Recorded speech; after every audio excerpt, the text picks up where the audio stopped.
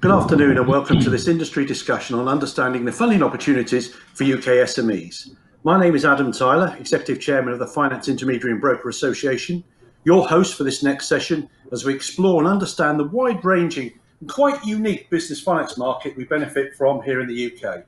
In a moment, I'll introduce our panel members. They're all leaders of some of the most innovative lenders and platforms available today to our small business community. I want to explore how we can raise the awareness of the 350 to 400 lenders to business we have here in the UK, what can be done to improve access to them, and how we can increase the knowledge of the availability of these lenders and funders to our SMEs. You would have heard earlier in some detail about the government-backed schemes. We're not here to look back on the last 12 months, but to understand all the great work that went on before the pandemic in funding our business community, and what we're doing right now for the future finance requirements of all those SMEs. I chair an organisation that looks after commercial finance intermediaries, and I've done this since 2005. We're quite lucky in the UK that we have this model. It's only replicated in the States and in Australia, but we have it here in the UK. We need to make sure that everybody understands how we can maximise this opportunity. Also, for 12 years or more, I've lobbied in Westminster. I lobby on behalf of the industry for greater access to finance, trying to raise awareness. The group that I represent, we have 1.2 million SMEs within that organisation through 117 different trade bodies. And we actually lobby on all different things, but part and parcel of it, for me, is obviously greater access to finance. And also, I have a few customers of my own. I do find time to deal with a few businesses, and so I do actually work at the coalface and raise finance for my own SMEs that I actually work with. So that's a little bit about me, a little bit about the session. I'd like to introduce you now to the panel. Each one of them is going to give us a very short introduction so you can understand what they do and who you're actually seeing this morning. So, Katrin, can I ask you, first of all, to introduce yourself? Thank you, Adam. My pleasure joining you guys for a really interesting discussion this morning. My name is Katrin Herrling. I'm the co-founder and CEO of Funding Xchange. Funding Xchange was founded 5 years ago to really have just one mission, which is making access to SME lending making it easier to access SME lending and making the cost of finance, both for businesses who are accessing finance, to lower the cost and give them transparent access to choices, as well as reduce the cost for lenders who are providing finance into the market. And so the way we've solved the problem is actually by using data and data analytics to help and seamlessly bring together SMEs and lenders who want to transact with each other. As a result of this, we've built a huge amount of data around what is the demand and supply for finance in the UK market, and have quite unique insights into how both demand and supply for finance is changing and has been changing during this most recent crisis. Fantastic. So it's going to be interesting to draw some out and bring something out as we go through this session. Simon, perhaps over to you to introduce yourself. Thanks, Adam, and hello, everybody. My name is Simon Cureton. I'm the CEO of Funding Options. We have a vision to be the leading platform for SME finance. What we do essentially is we give businesses a holistic view of their funding options from across the market in as near to real time as possible. Okay, super. And now we've got a couple of lenders on the panel as well. So can I introduce Stuart Doignie? Stuart. Yeah, thanks, Adam. Firstly, thanks for the invite today. It's great to be part of this panel. As I said, my name is Stuart Doignie. I'm head of Fintech strategy at Shawbrook Bank, and I'm working on the digital transformation of our business finance division, which is quite a key topic for today. For those of you not familiar with Shawbrook, we've got ambitions to be the best specialist bank in the UK, and as a specialist lender, we're on a journey to looking to significantly grow our lending book, but also not just with technology, but also through great people. In my 20+ year career in SME lending, it's led me on a journey from senior risk and strategy roles at Barclays, right the way through to the world of fintech and innovation. And I've seen firsthand how technology transforms lending practices and can deliver great customer experiences. Super, thank you. And finally, but not least, Lawrence Gilioli. Thank you, Adam. I'm honored to be a part of this panel. So I actually am the founder of Lenderwize. Lenderwize is the first lending platform for SME telecom operators. So we are working in a specific niche market that actually we're experts in. We come from the telecom industry. Our lenders have the opportunity to earn interest rates off the entire global telephony market. So we're doing something that's very new, very unique, and with tremendous potential. We're actually booming in this moment of COVID. I have 30 years experience as an entrepreneur. I have a master's in telecom. I was a country manager for Dun & Bradstreet and for a Swedish multinational telecom operator. Great, fantastic. So thank you to the four of you. Thank you for joining us today. I mean, I've got some in-depth questions, and really, let's dive straight into them. And I'll start with you, Katrin, if that's okay. Specialist finance has a real role in supporting the future growth of our economy. How do we make the most of this over the next few years? Yeah, I think it's a brilliant question. I think, as you said in your introductory remarks, in the UK, we're actually in a very fortunate position that we've had a very vibrant development in the non-bank finance market over the last 10 years. That has a fantastic opportunity for businesses to access many different forms of finance outside of the bank's core products that they provide.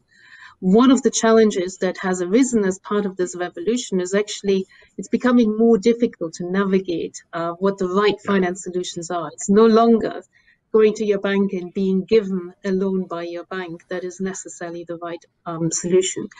What we think is happening as these funding solutions are being evolved and are getting more sophisticated and getting a lot more competitive, they're no longer just for businesses that cannot access bank finance, but actually they're very actively competing and are often providing more attractive terms than bank finance solution can provide. But what we are experiencing and where we are trying to drive the transformation as well is that we are making these finance solutions available at the point where the business is actually engaging with their finances. And that is today no longer the bank branch, but it often is within a digital format. It can be within your cloud accounting solution. It can be actually within your digital bank account. It can be coming through other digital means. And so where we believe the evolution is going is actually being able to access finance products at the tip of your fingers at any point in time where you're actually needing finance.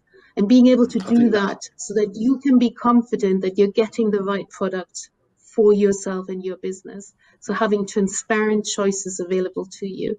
So we believe that that is the future. Of course, we're navigating through choppy waters. And so I'm sure we will come back to this. The route towards those solutions over the coming months will be interesting as we will see less and less financing being made available through government and banks, and therefore a really pronounced shift into non-bank finance solutions. I think that's important. I think it's very important that we will explore that later on, that the end user knows where to go when they need finance, rather than going somewhere, being rejected, then looking for an alternative. I think they need to go to that place straight away. So Simon, it's really the same question to you, really. How do you feel that we're going to make the most of this over the next few years, and what do we need to do as an industry? Yeah, so I echo a number of the points that that Katrin made just before. The fundamental challenges I think that still remain within the industry are fragmentation of the SME finance sector itself. But Katrin also mentioned earlier on the challenge of education. So, it's still very much reality that a lot of businesses really have no idea what finance options are available to them. But what we're doing as platforms is we're helping to solve those problems. So, both Funding Xchange and Funding Options, for example, we offer an incredible, rich amount of information which helps to educate businesses. But for me, the area where it gets really interesting is in this fragmentation of the SME finance sector. So if you're a business in the UK today and you need access to funding, what do you do ultimately? There is no de facto one place that people go. Interestingly enough, that de facto place, and it's not even anything really to do with SME finance, it's Google.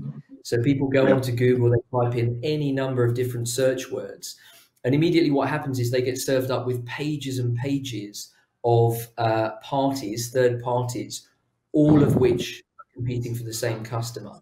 And that ranges from the banks to the challengers to the neos to the alternative finance providers. You've got your comparison websites, traditional brokers, platforms, other fintechs. The list is seriously as long as your arm.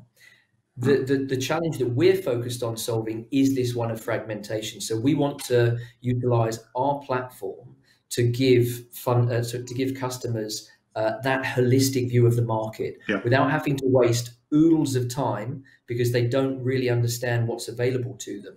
We can serve that up to the customers through our platform and in real time. I think that's very important. So Stuart, from a lender's perspective, I mean, I've seen Shawbrook grow from the very start where you are today. So what's a lender's perspective then on how we're going to make the most of this opportunity over the next few years? Yeah, so I think I'll definitely echo the thoughts of Katrin and Simon. I think they both make some really valid points. I think there still remains a real big opportunity for specialist lenders in the market, and especially those that are willing to kind of really understand the borrower profile, and importantly have some flexibility over kind of some of the standard product offerings that we see from the big banks.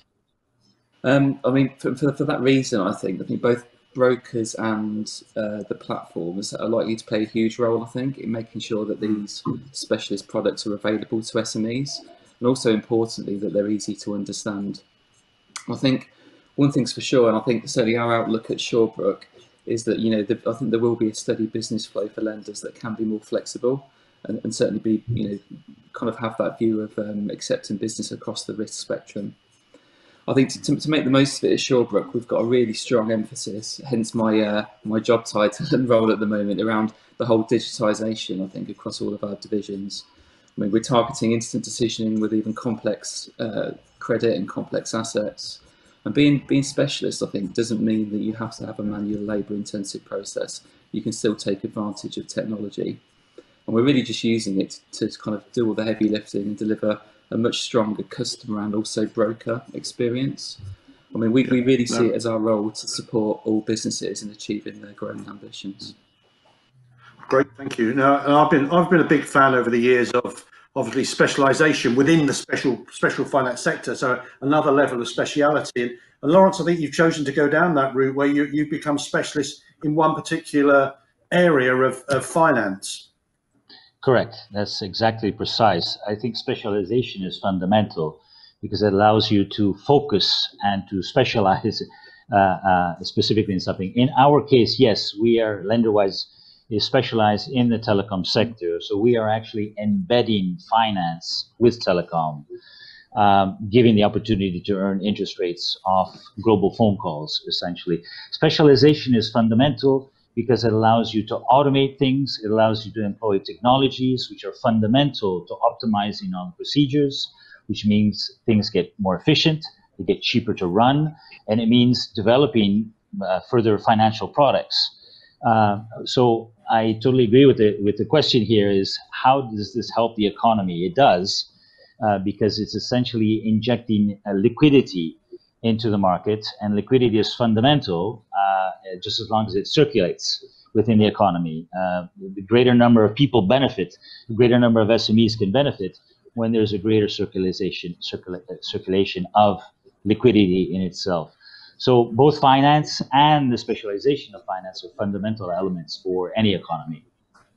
Great. Okay, so we started with a big question, how we're going to make use of this over the next couple of years. So I just want to drill down into a couple of different sectors, and I'll probably split this question into two and talk to the finance platform first, and then you to the lenders with the other question. So as we've already agreed, commercial finance has progressed tremendously in recent times, and this includes the growth of the finance platform. And I was there April 2014 when George Osborne announced that the banks were going to have to refer any declined clients out to a finance platform, and obviously you two that are here, you've led the way with this since that very start of this process. So how are you planning to support SMEs in the future? What are you going to do? So Simon, can I ask you first, how can you make the SME community more aware that you are there as a first port of call?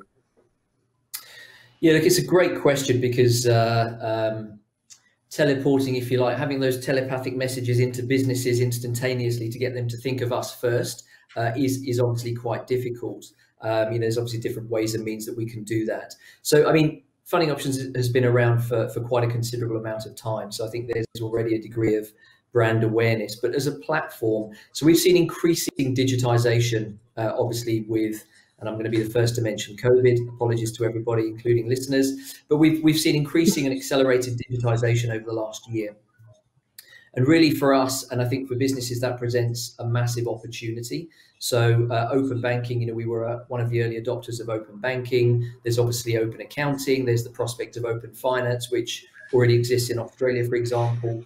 But these kinds of technology innovations are giving us as platforms much greater capability. So we are able to, I mentioned the word real time on several occasions. We're able to actually serve up real-time decisions to customers. Mm-hmm. Some of the biggest challenges that businesses face is getting access to finance quickly.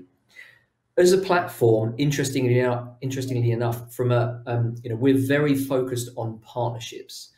So be that the lender partnerships, be it corporate partnerships, we are effectively lender agnostic, provided that lenders are giving customers essentially the right kinds of solutions and good value.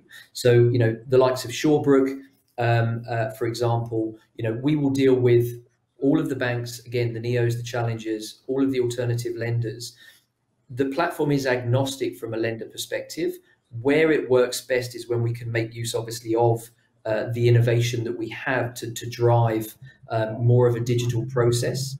And that obviously yields benefits for businesses from a time perspective, also to give them that holistic view. Very, very difficult to do that manually.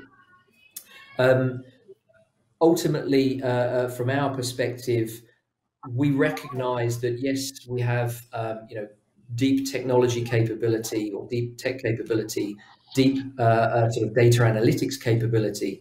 But one of the things that we've been focused on at Funding Options is actually retaining what we call a hybrid model. So we see the future, certainly the near to medium term, we see the future as this hybrid tech and human model.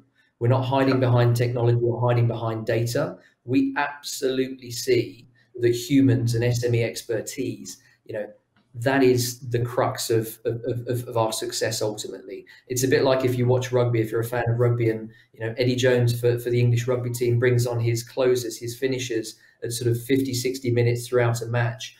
We can present solutions very, very quickly and easily to our business customers, but actually quite often you need a human to get it over the line to make sure that customer is comfortable and they find the right solution. Great, I agree with you completely. Katrin, really, it's a similar sort of question to you, really, to understand how you've been at the heart of this from the beginning. Obviously, I've known you for quite a long time, working with your finance platform, helping SMEs. What we want to do is to build on that. So how do you think that you can support more SME firms in the future get the funding they actually need? No, I think you're absolutely right. And what's really interesting, I think there's different strategies that you can pursue. And I think Simon is quite right in saying that a digital model that is supported by humans is very successful. I think it is particularly successful where there's more complex choices that businesses have to make. We believe that there's additional segments where a business owner who has financial awareness as a consumer of products and can make intelligent choices can actually self-serve quite effectively. It's not the only model, but I think it is one model. And in those cases, what we believe is critical, and we believe this is likely to be somewhere around 90% of all transactions. What the critical piece is to be available to the business at the point where they actually have a need for finance. Either they recognize the need for finance and are actively looking for solutions, or they may not even have realized that they will have a need for finance. And we can actually assist them in understanding that this is going to be a need, and at the same time help them access solutions. So for us, that many years ago meant that we had decided that the way we want to work and engage with businesses is actually being embedded in the environment where the business is engaging with their finances. Being embedded means, for us, two things. It means we are integrating into technology that businesses are using, whether it's cloud accounting or price comparison websites, or it's other partners who we're working with, like challenger banks, who are using our technology to provide access to finance. So being able to integrate into solutions and being able to engage the business at the point of need of finance is really important. But to be successful in this, and this has really been core to what we're doing, is to be able to demonstrate and to prove that we're treating every business fairly, that every business is getting access to the right funding solutions, and we can demonstrate why these funding solutions were the right ones and others weren't available. Because what we need is our partners' trust that we're going to treat every business exactly as if they are the most important customers that we've ever served. And there's not a single customer who can fall through the cracks. So as a result, the way we have built our business is very much with the focus on being able to integrate into existing technology. So everything we do is API-led. And secondly, everything we do, we can demonstrate compliance. Compliance on data management, compliance on treating customers fairly. And we believe that this is quite different from, this is quite interesting in an industry where compliance, probably large parts of the industry are not regulated. If you're taking that approach to a market where there's very different standards and practices, you have actually quite a unique positioning in the market. And we believe that this is the direction of the market, that everyone in the market will actually be going, trying to drive greater compliance, management of data, treating customers fairly. And so we want to be part of those who are leading the market in that direction. Yeah, well, I'm going to come on to regulation later on, because I think it's important that the audience understand how we are regulated and what we can expect from regulation, and particularly from the regulator in the future. But before we get on to that, really, I'm going to turn to you, Stuart, and actually going to change the question around a little bit, because I had a conversation some years ago with the person who ran Facebook in the UK and Ireland, I think, at the time, and we were talking about how we could actually promote SME finance through Facebook. And of course, it's very difficult to make it work. And Katrin's actually already said that she wants to be more embedded at the point that the business needs finance, and you have to be there. So when that business actually says, right, I need some finance, who do they think of? And importantly in this, also in this role, is the commercial finance broker. So I'm going to move it on a little bit now. And I don't think there's enough recognition within the industry for the role played by the broker in getting a deal over the line. How do we change this? Because, I mean, Simon's already alluded to the fact that you may need a human to actually get the deal done. So I want to ask you that question. How can we raise that recognition of the role they play? Yeah, I think that's a good question. I think number one, I think at Shawbrook, we definitely value that broker, I think, in the broker relationship. And I think for that reason, you know, I think up to today, it does remain our primary acquisition channel. You know, we do have a good network of brokers, and we certainly value their, you know, their expertise in getting deals over the line. I think the cost of acquisition for lenders is getting higher. You know, so I think for a bank like Shawbrook or another specialist lender, you know, it becomes increasingly difficult to kind of go out there, you know, and compete with some of those players on the Google spend side of things. And I think to work with an intermediary where, you know, they understand your risk appetite, they understand your product very well, I think that's really valuable. And I think certainly given the impacts of post-COVID lending, I think brokers will arguably play an even more important role, I think, so I think we're going to find that certain lenders are certainly going to be a lot more cautious in the marketplace. And I think we've definitely also seen a shift into more tech-based marketplace solutions like funding options and funding exchange. I think where, you know, there's definitely appeal there in having that kind of 24/7 ability to apply for finance, you know, to have it available, you know, exactly when you want it, when you need it. I think, but it's probably fair to say, and I think Simon and Katrin would probably agree with this, that, you know, the conversion rates of deals which come onto those platforms probably aren't as high as what you would get if you went through a commercial broker. So I think there's definitely value in that kind of human interaction. And let's face it, we're going to have some SMEs out there that are completely comfortable applying for something online. But I think there'll always be a proportion of the SME base that really value that human interaction element.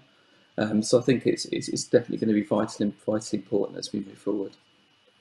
Great, super. Lawrence, I just want to combine those two questions together, really, that I asked the other panelists. And I'd like to understand a little bit more how you go about acquisition of business. How do you get to your telecoms customers? Do you use a combination of technology? Do you use a combination of having a physical intermediary? How do you find your business? How do you bring your SMEs to you? Well, actually, I think we're extremely fortunate because being so specialized with Lenderwize, specific to the telecom industry, actually clients reach out to us almost directly, almost exclusively, thanks to word of mouth and thanks to the fact that we are solving a major problem which they all have, which is liquidity, negative cash flows.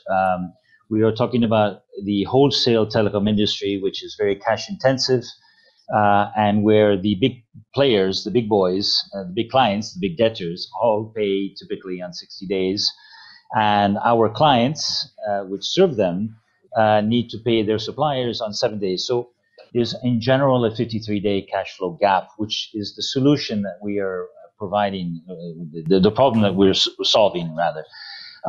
So we're quite fortunate. The cost of acquisition for us, for a client, because we're so specialized, is extremely low. The size of a loan is very high. And just to give some numbers, I mentioned that we're a startup, but well, we've been going at this for about 3.5 years.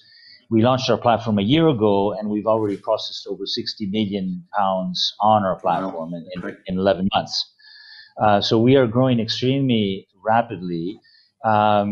And so I realized that being so specialized means that we have unique selling propositions in the industry. It means that our cost of acquisition of clients is much lower.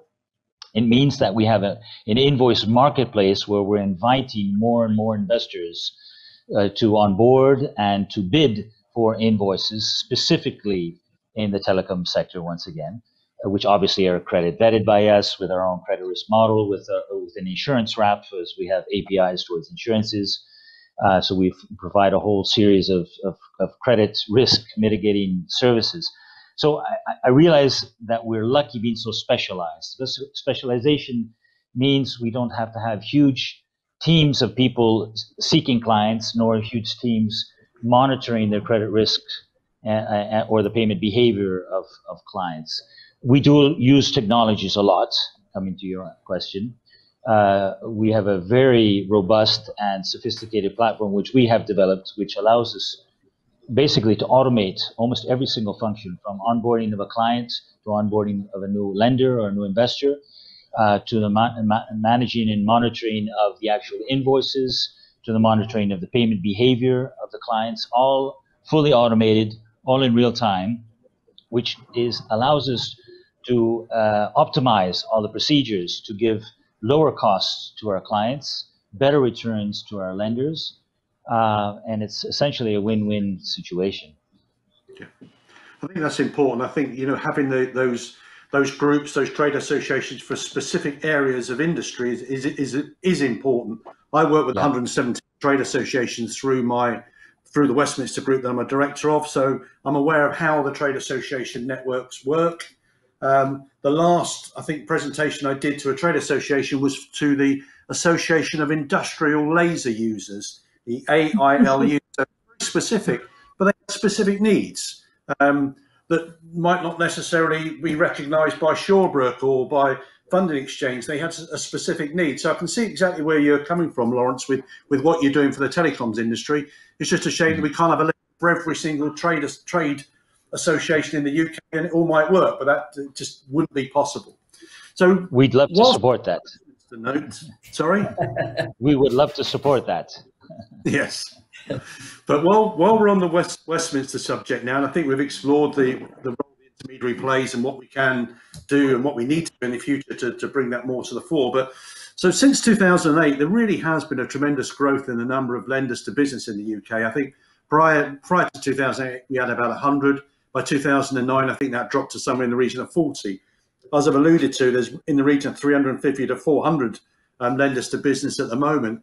But what can we do? What can we do within Westminster to encourage the government to increase accessibility and visibility of that lender community to our small business owners? Perhaps, Stuart, I can start with you.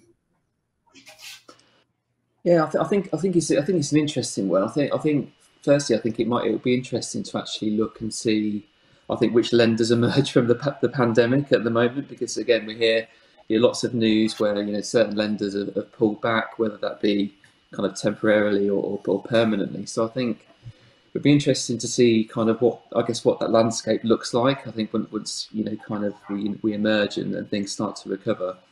I think in terms of the bounce back loans and CBILS loans, I think the way the BBB obviously went through and accredited a whole bunch of additional lenders in the market has definitely helped, because I think we found that we found a whole host of SMEs probably borrowing from banks which aren't their main high street bank, and I think it can only be a good thing for the market, right? So I think it's really good for SMEs to be introduced to those different options that are out there.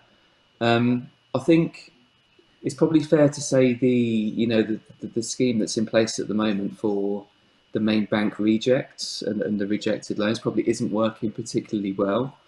In that I'm not quite sure that the banks are doing absolutely everything they can to direct that loan traffic to the platforms, and whether that be on a tech level or also at the actual RM level within the bank.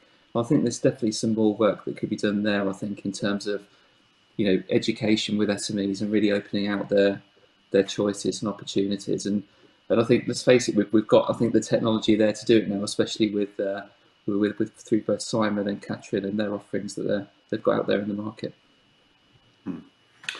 I think, I've obviously, part of my role is to be in Westminster to lobby, as I said, for greater access to finance. And I've sat with funding options and funding exchange around the table with various people, whether it's in Treasury or the British Business Bank or individual MPs over the years, or even at party conferences, we've obviously debated this subject. And so really, Katrin, sort of coming back to you, I suppose, to ask the question: how are you seeing the engagement with Westminster to try and increase this accessibility and the visibility of what we're all doing? It's a really good question. I think there's still in parts of government a lack of understanding of the role that the non-bank finance market plays. Yeah.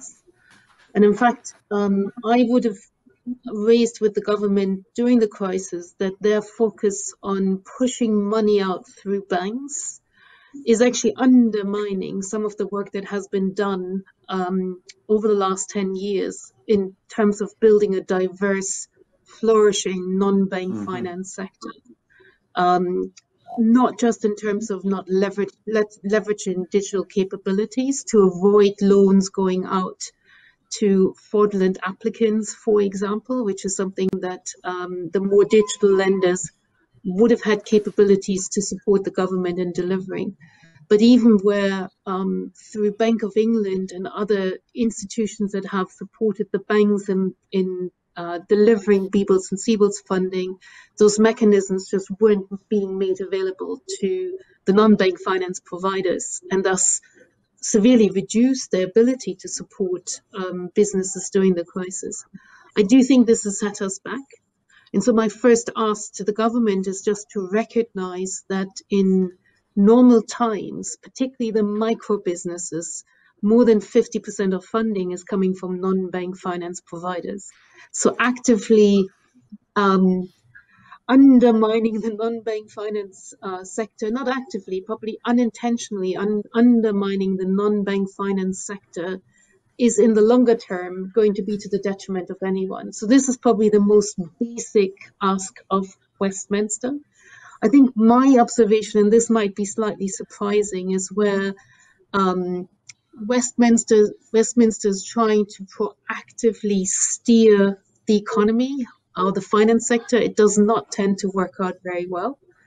I don't believe that mandatory business referrals from the banks or mandatory referrals from the banks is an example of success. So equally to what you're saying, I believe it's treated as a compliance exercise. The banks are doing exactly what they're being asked to do, but we're not using these types of processes to do the right thing. And in that case, where it actually is clear that the banks would have an interest of delivering better customer experience, connecting into the ecosystem, being able to do the right thing by their customers, we would actually do better with less regulation. I do know that we're working with several of the tier one banks. I do know that their concerns are often around connecting into the ecosystem, whether that is actually in conflict with some of the regulation that's been put in place by the government. So in some cases, I feel that the government is not doing enough in terms of the foundations of ensuring that the alternative finance sector can flourish.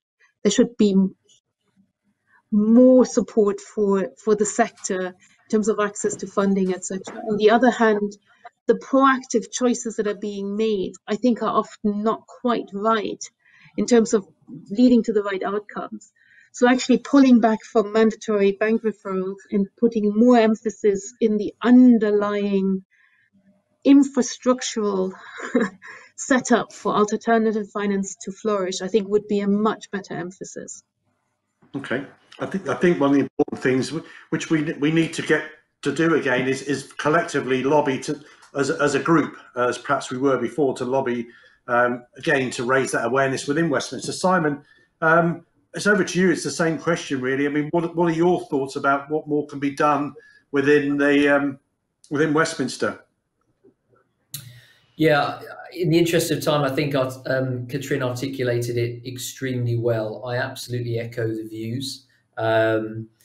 The challenge we have, so actually Katrin and I and many other people spent months trying to lobby through various different channels in Q2 last year to try and get the alternative finance sector to be embraced or be given an equal opportunity to help distribute funding, vital funding to SMEs in the UK economy.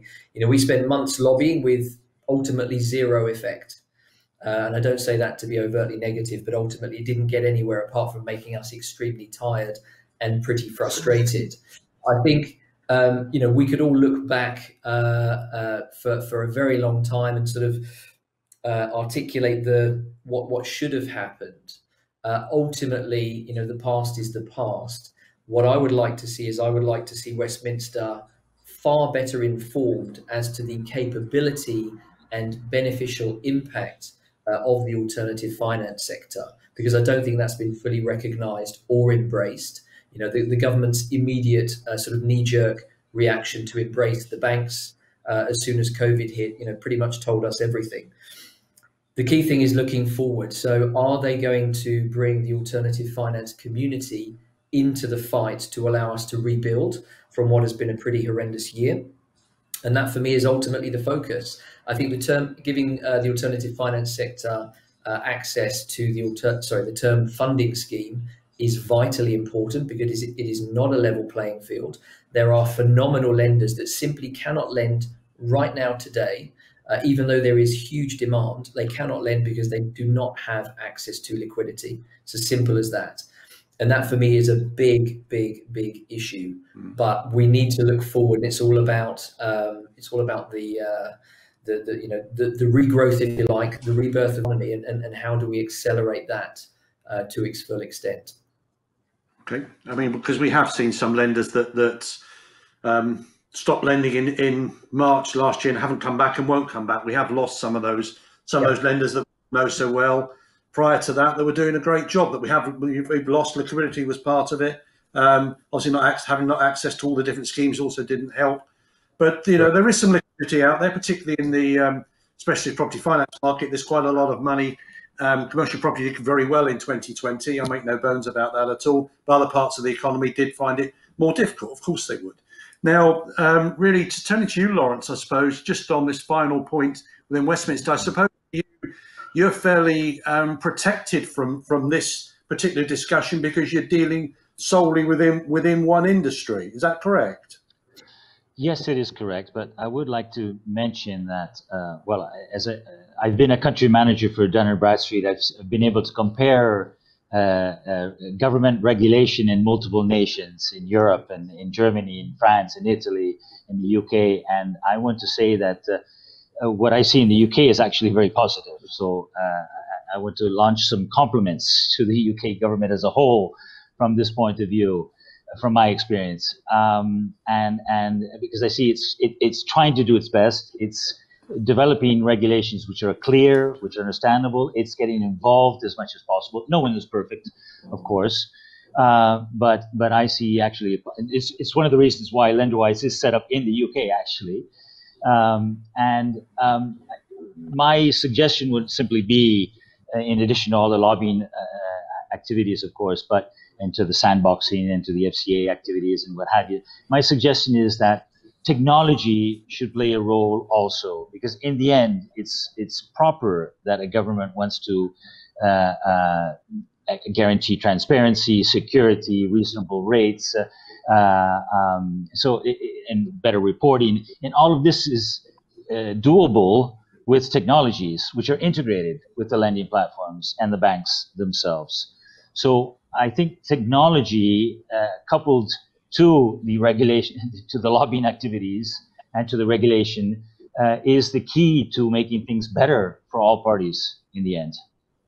Yeah, I agree with you. And I'm just sort of going to grow on that regulated question, which obviously you've mentioned and Katrin mentioned at one point. So coming to you, Stuart, really on regulation, we've seen regulation creep within commercial finance since the advent of the change of the Consumer Credit Act, shifting over to the FCA in 2014, and we've seen more regulation coming in. There's still obviously unregulated parts of the sector. What can we expect to see from the regulator in the near future? And do you think more regulation is going to help SMEs find finance, or do you think it'd be a bit more of a hindrance? Yeah, I think it's an interesting one. I think it's certainly been one that's been on my mind for a number of years. I think where we keep kind of thinking more and more regulations coming, and it's probably fair to say that there's not been a huge amount that's been particularly disruptive in this space. But one thing I have seen is that I think an increasing number of lenders are adopting a regulated view on their unregulated business, should we say? So I think I think lender readiness for more regulation is definitely there, and I think it can centre from everything around the customer journey right the way through to important affordability. I think it's fair to say, I think anyone who's working in the industry would have seen, evidence in the past, where SMEs have obtained funding which perhaps isn't affordable for them, which has led to further problems, further down the road. I think increased regulation is likely to help the SME, I think, in terms of being offered the right product at the right time. And I think it can be a friend, right? I think inevitably, it's going to lead to some changes, I think, in customer journeys, transparency, product selection. But as everyone else has kind of alluded to, I think technology is going to really help us here, because I think technology really does give us the ability to kind of drive that whole audit trail and drive that compliance and really make sure that we're getting everything in the best interest of the SME. Yeah, I'm glad you mentioned audit, because I think that's important, so that you have, particularly through a finance platform. I'm going to come on to Katrin next, then on to Simon, because that gives us a timestamp search for suitability for a particular lender, for a particular SME at that moment in time, who was available and what was available and why something was chosen for that SME and why they went down that route. So you can get that through technology. And we mentioned regulation recently. Obviously, we've had the introduction of disclosure, particularly in and around the motor vehicle finance industry. That's something else that's come out recently, and all these things are important. Are all moving forward. So the last word really from Katrin and Simon on disclosure, and then I'm quickly going to move to the very final question, which is your thoughts for a quick 60 seconds on the future. But first of all, talk to me about regulation, then, Katrin. I think regulation is going to be at the heart of how our sector is going to be transformed. I think we've seen this in other sectors as well, where increasing requirements are actually driving change of behavior when your customers are requiring you to be compliant. And so what we're seeing right now, and I was speaking to one of the tier 1 banks this morning, the tier 1 banks are unwilling to work with intermediaries who cannot demonstrate compliance. And so I think we will see very quickly that there is going to be a minimum standard that's going to be expected from intermediaries to be able to play. And I think this is going to be good news for all of us, because it does mean that we're building a more sustainable sector where we have robust business models that are creating value, that deliver value to the customers we serve, and that are transparent and delivering a service that treats customers fairly at all times. My personal viewpoint is the question whether an introduction is regulated or unregulated shouldn't matter. We should always aspire to have the same standards around transparency, around treating our customers fairly. And I suspect with the efforts of the FCA and the direction of travel for many of our lenders, who are not going to engage with you if you aren't able to demonstrate this, that we will see a transformation. But the transformation doesn't just mean technology. It may well be that advisory services become incredibly valuable, but advisory services that can actually demonstrate that the human interactions are done with the best interests of the business at heart. And I think this is all good news. I don't think this is bad news at all. I would like this to see happening even faster. Yep, no, agree with you. And Simon, I'm sure that you will agree as well, because I'm going to ask you just very briefly, comment on regulation, then I'm going to ask you first for the positive message for the future, but just a comment on regulation if you can. Sure, absolutely. So we definitely embrace it and we're ready for it. So I think, as Katrin's mentioned, the extent to which we're integrated with so many different lender partners of, whether they're tier 1 banks all the way down to a sort of boutique specialist finance house, we have to be incredibly robust in our setup, in our procedures, in our compliance. We have all of the relevant ISO certifications. So from our perspective, we embrace it because we want to actually see, there may well be pockets where practices aren't quite up to the requisite level across the sector, and for us, that needs to be tackled absolutely. Sorry, what was the final question? Well, here's the final question then. I'm going to put you on the spot to begin with, because the audience is very keen to hear how what our panelists think about the future. There's a lot of interest in the small business community, and we know with 5.4 million SMEs across the UK, they're going to lead us as we move forward from the pandemic. So how do you think the next years are going to be for small businesses in the UK? Just before I go on to that, because I lost my train of thought very slightly on the last question, just one thing that is more just to sow a seed of a thought process in people's minds. We're talking about regulation, but I think so. We're massively committed to the whole, the whole concept of treating customers fairly. And one of the things that we're thinking pretty deeply about is the impact of human bias in the introducer process. And I think it's very interesting when you look at the dynamic of, the sort of traditional broking side of the sector, the platform side of the sector, and what impact humans play in that. And it's just, I'm not going to comment too deeply on it, but the human bias aspect is a really intriguing one, because there may be an argument to say that the machine doesn't have any bias. So therefore, in terms of treating customers fairly, if you have access to largely all of market or majority of market, and the machine can make a decision based on fact, that's quite an interesting one. Anyway, that's hopefully that's not confused people, but it's something we're thinking deeply about at Funding Options. In terms of the message for the future, so I'm a natural optimist. I believe that the market to a large extent is pricing in a recovery from Q2 going forwards, whether that be April, whether that be May. We have seen incredible resilience in SMEs across the UK and across the globe, which is phenomenal to see. And our hope is that the majority of them make it to that point of recovery. If you look at the hospitality sector, for example, they've been absolutely through the mill for the last 12 plus months, but they will be the ones when we are unshackled and when the weather gets a bit warmer, and the beast from the east too disappears, they'll be the ones to accelerate from 0 to 150 miles an hour incredibly quickly. I think technology enhancements, new innovation is just going to keep going at a pace. And my personal belief is that is only going to be for the benefit of SMEs, whether it's open finance or any other kind of initiative. For us, it just gives us greater capability to improve competition and improve service for SMEs across the UK. Okay, super, thank you. And Lawrence, from you, your views really on what you think the small business community is going to, how it's going to fare in the next few years? So I think the direction is positive, actually, obviously, because there are more and more fintech platforms and technologies which are helping to feed liquidity to SMEs. I mean, 6 years ago, I remember one of our major banks that we worked with 6 years ago, or not ages ago, 6 years ago, they were telling me that a loan or an invoice discount of a value of less than £50,000 was not convenient for them.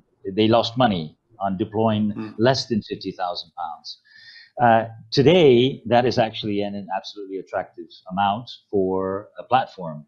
The technologies automate things. They make everything faster, cheaper, bigger. Technologies are fundamental. It means SMEs get cheaper sources of funding, bigger sources of funding, and it makes it better for the banks also, which will ultimately be buying more and more, if not implementing their own platforms, buying platforms that are available in the market. And as a confirmation to this is the fact that the FT Partners, which is one of the biggest global fintech investors in the world, puts non-banking lenders at the top of the list in terms of valuations. Interesting. Yeah, so we are in absolutely a high growth market, which is of benefit to investors, to banks, to SMEs, and to lenders. Brilliant. And Katrin, do you concur with the thoughts of Simon and Lawrence? Do you think the next few years we're gonna recover and bounce back very quickly? So I think, of course, we all hope that we're going to accelerate out of this crisis. I think we will have quite a few bumps along the road. We will see that some businesses that have been surviving, particularly on government support, will fold. Some of them are viable businesses that should have survived, but because of the debt load that they've had to take on as a result of the crisis, they will find it hard to free themselves from those shackles. We do think that actually calls for lenders specifically and funders to have more visibility into the affordability of lending, both existing lending that's been done through government schemes, but also new lending. And so the emphasis that we see is really around creating greater visibility between the business and the funders to have tools that allow them to understand affordability, not just at the point of a lending decision, but even through the life cycle of the business, and to be much more proactive in terms of working through difficult situations where you don't wait for missed payments or even ultimately a default, to jointly arrive at solutions where the business benefits because the business is viable and can continue to make repayments on existing commitments, but the lender or funder also benefits by actually protecting their balance sheet. Yeah. So we believe, hopefully, that one of the good things coming out of the crisis is going to be that funders and lenders will engage with businesses in a much more constructive way rather than in a quite transactional way to help the businesses navigate through the environment and thereby remain or return to viability. Super. Thank you very much. And Stuart, it rests with you. The final question is, how do you think it's going to be for SME funding over the next few years? Yeah, so I think firstly it's good to hear I guess the positivity of the panel in terms of the outlook, and I think I would definitely share that. I'm definitely optimistic about the future, but also do acknowledge that it's going to be a bit challenging as well. I think that the pandemic, as we know, has impacted some businesses more than others. And I think it's definitely led to a big shift in how SMEs operate, how they think, how they adapt to different market conditions, etc. I think ultimately it's kind of led to, I guess a different creative way of thinking, which I think if I was to look in my crystal ball, we'll probably end up in creating more opportunity, I think, for lenders out there who can offer that difference in flexibility and ultimately really understand, I guess, those changes and shifts in the marketplace. I think there are many, from what I see, there's definitely many tech-led specialist and challenger banks that are kind of ready to pounce on the market opportunity for those SMEs that are targeting growth rather than just survival, I would say. And I think if you look at it, they're ideally placed, I think, to kind of provide that flexible lending, wrapped in a really good, nice wrapper, digital or manual, which is really going to make that difference in the marketplace. And I think we already know that SMEs aren't really getting the support they want from the bigger banks with rigid risk policies, broken servicing models, etc. And I think it's only going to lead to that continued trend of more movement towards alternative lenders. And I think post-pandemic Sorry. So yeah, I agree with everything that's been said, because the opportunities for specialist finance are huge. We need to continue to raise the awareness for the SME community. It's work that I've been doing for the last 16 years to, trying to raise that awareness both within the SME community, within Westminster, wherever I can. And it's great to have so many allies that think in the same way. And obviously you're doing all your own work as well. And the more we do to raise that profile, the more it's going to help SMEs to get the funding they need, and the more it's going to help the economy, which brings us back to the very first question. I like these panels when we could have, when the time wasn't enough, we could have gone on, the same amount of time again. And that's fantastic, because it means that we're all heavily engaged. The subject's interesting, and it also means that we've all got our own opinions, which all come together, I think, in a very, very positive manner. So all I can say really is thank you to you all. Thank you to Katrin. Thank you to Simon, Stuart and Lawrence for taking part. It's been a really, really enjoyable session, and I hope that our audience enjoy it just as much as we've done. So thank you. Thank you. Thanks, Adam. Thank you, Adam. Thanks, everyone. Thank you.